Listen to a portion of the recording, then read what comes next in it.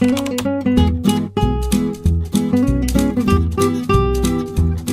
the development of 3D printing technology, increasing people have their own 3D printers. Regular maintenance of the printer becomes more and more important.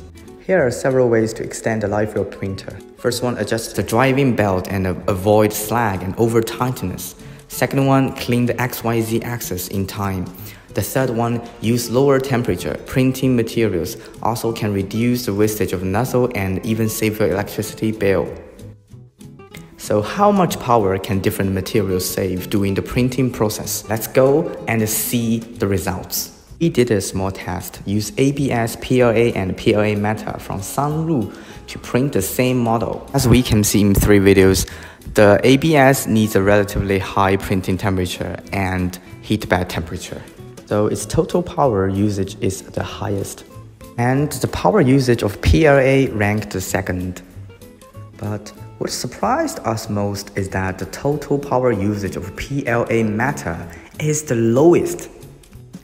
Almost half of that of ABS and 30% less than PLA.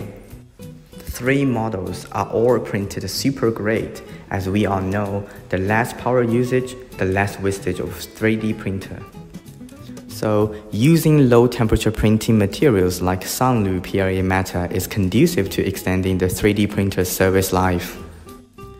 Besides this, SUNLU PLA Meta is a really amazing material which can save our electricity bills. Soft and warm colors, lower printing temperature, super great!